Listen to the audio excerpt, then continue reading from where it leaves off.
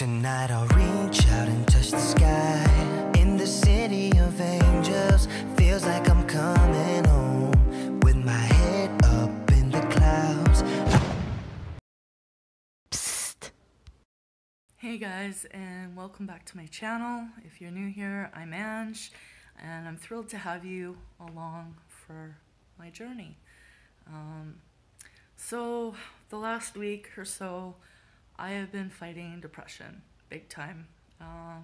Lots been going on personally in my life, and yeah, I just kind of checked out.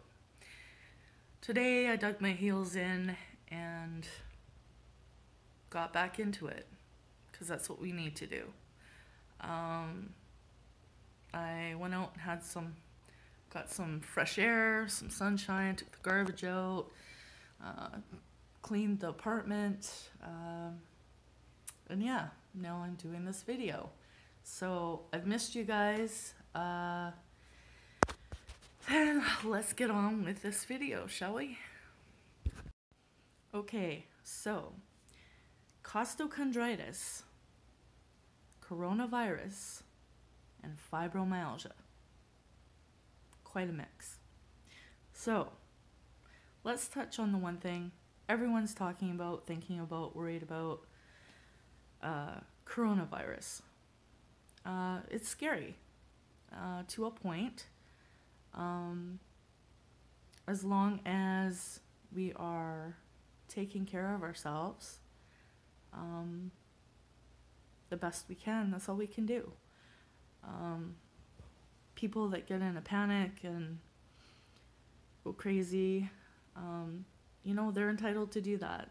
I'm not here to put anybody down, but I'm going to share with you what it is I'm doing right now because of coronavirus. Okay, so what am I doing to help myself through this coronavirus scare? Well, as I've always done, washing your hands is super important.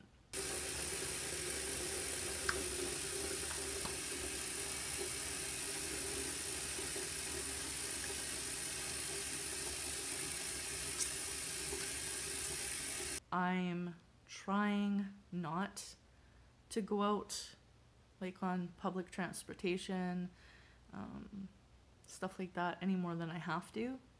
And I certainly, when I get home, I'm washing my hands thoroughly, properly.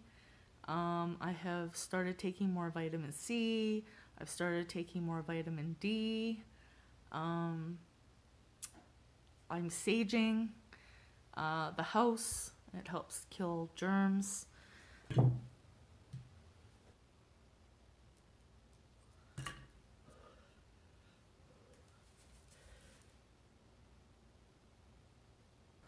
Going to sage. Saging is good to clear negative energy, and it's good for killing germs and everything else. So it's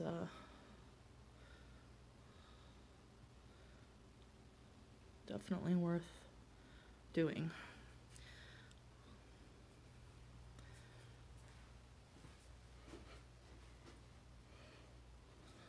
Go to every room.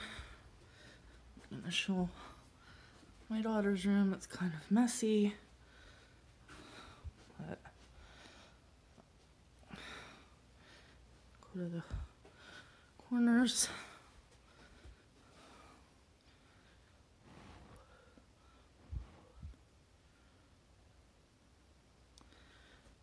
Looks like I might. Oh no, I don't have to relight it. I did. So, going to the bathroom.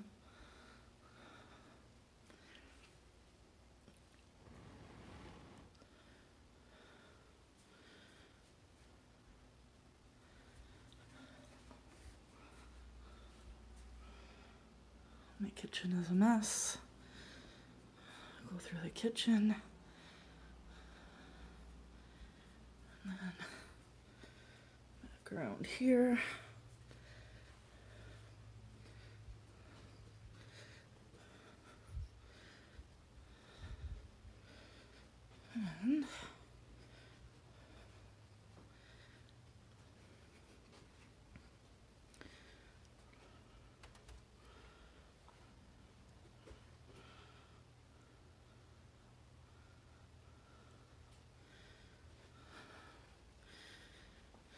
And outside. Things.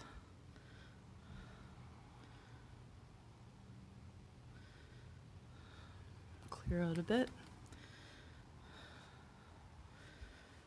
And then I just stamp it out. It helps kill germs, keeping things clean. And, you know, if you're able to and can afford to, it doesn't hurt to be prepared with extra groceries and toilet paper. Not as crazy as I think some places are going, but, you know, whatever makes you feel better, right? But yeah, just take care of yourself and your environment. And another big thing is try not to touch your face, which I think I did earlier in this video. I'm always touching my nose. Hard to stop doing that, but I'm trying to be more mindful, and it can't hurt to try to do that. So yeah, it's it's a crazy time. I've lived through all the other scares. I did have H1N1, swine flu. My kids and I had it, and we got through it okay.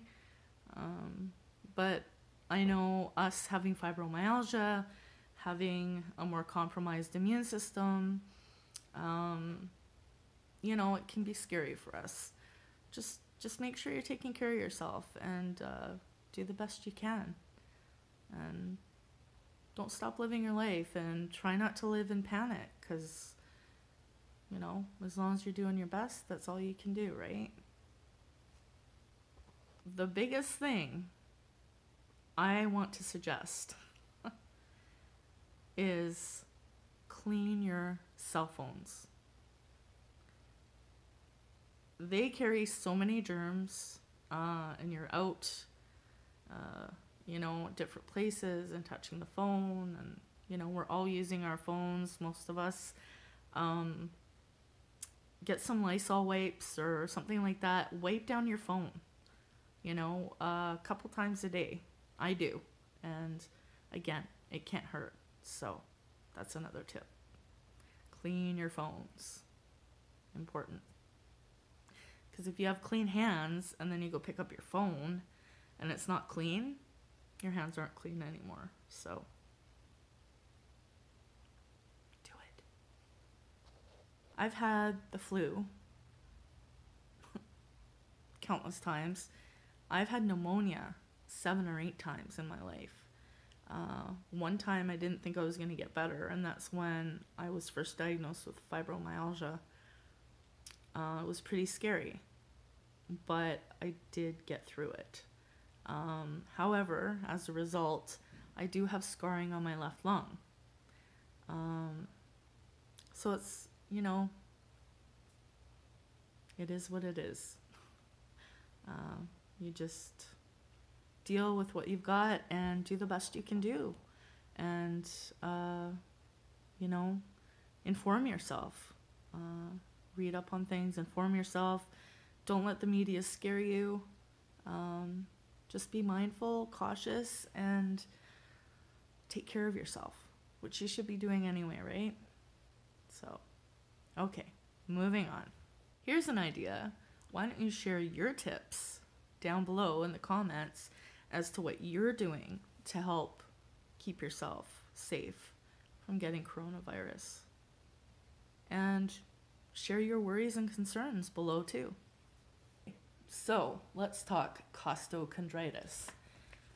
Most of us who have fibromyalgia do experience this, and it is basically inflammation in your cartilage around your rib cage.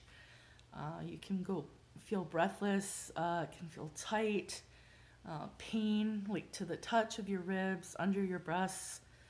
you know, just around your rib cage and everything, can be mild to severe. A lot of people get scared and think they're having a heart attack. I actually called 911 about 4 years ago because that's what I thought was happening to me. And nope, costochondritis. It sucks, it really does. It is really easy to panic when you're experiencing a severe bout of costochondritis.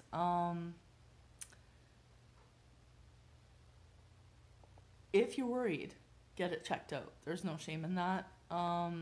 Better to be safe than sorry. But if you have it mild and you know you don't know what to do, I've been suffering with costochondritis really badly for the last couple weeks. The worst it's been since I've had fibromyalgia, and so I looked up, you know, what to do about it, and basically stretching exercises, like over your head stretching exercises, touching your toes, things like that, you know, stretches like this, and just opening up that whole area as much as you can, along with certain yoga poses, which I haven't tried yet. Yoga poses, I will post the names of them here. I haven't tried them yet. If you have, or if you have any tips for what you do for your costochondritis, please comment below with that information. And yeah, let me know what you've tried, what's worked, what hasn't. We're all in this together, you know. Let's help each other out here. So yeah, now I'm gonna share with you 2 exercises that I find work the best for me, that I've found in this last week.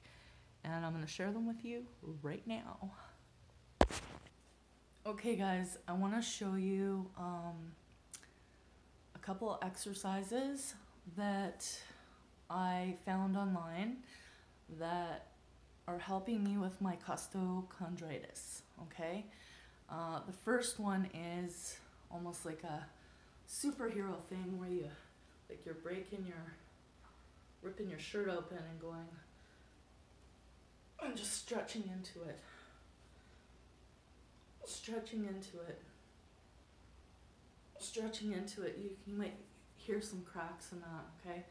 The other one that really helps me, I think there's 2 more, but here's one, is you stand by a wall and go a couple feet away, put your hand behind you like this, and then slowly walk to the wall, okay? I know it looks weird, feels kind of weird, but I felt some cracking. And check this, guys, seriously, look at that, look at it, stretched my arm out more, so it does do something.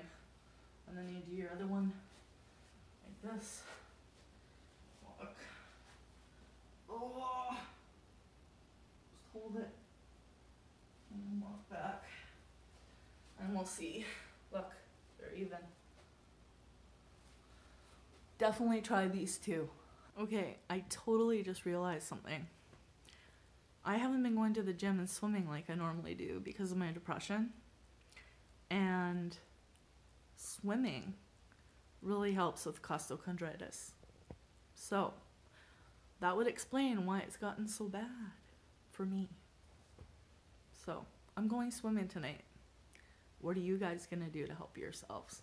Let me know below. Another thing that I have stopped taking that I think also has made me feel worse with my costochondritis is this. It's turmeric with curcuma, like black pepper. It helps absorb, but it's really good for inflammation, to prevent inflammation.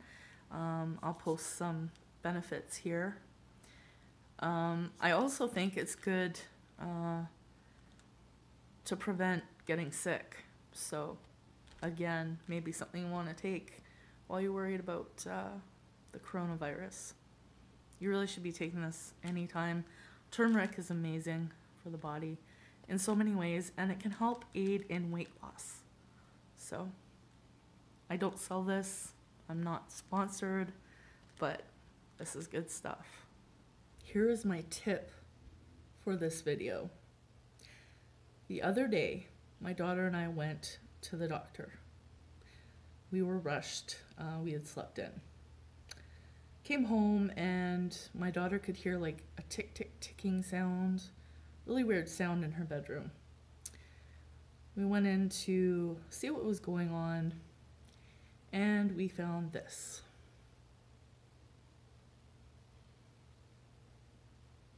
I don't know if it will focus, but yes, this USB caught on fire.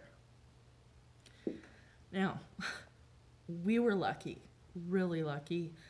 As a rule, we unplug extra cords, you know, other than like the TV or the stove or the fridge, but any other kind of cords or plugins, we usually unplug them just to be safe.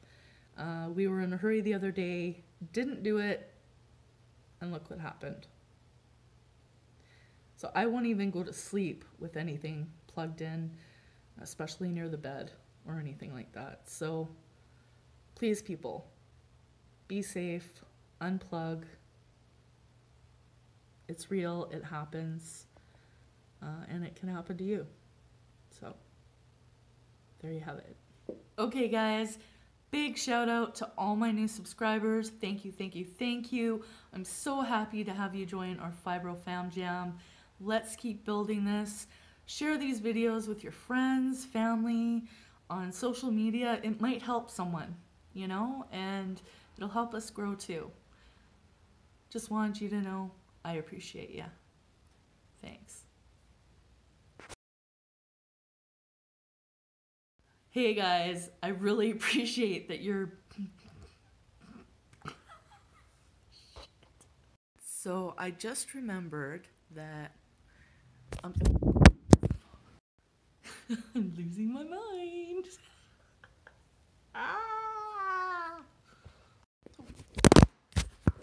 So there's that. So ooh, take 120. Hey guys, a big shout out to all my new subscribers. We're building this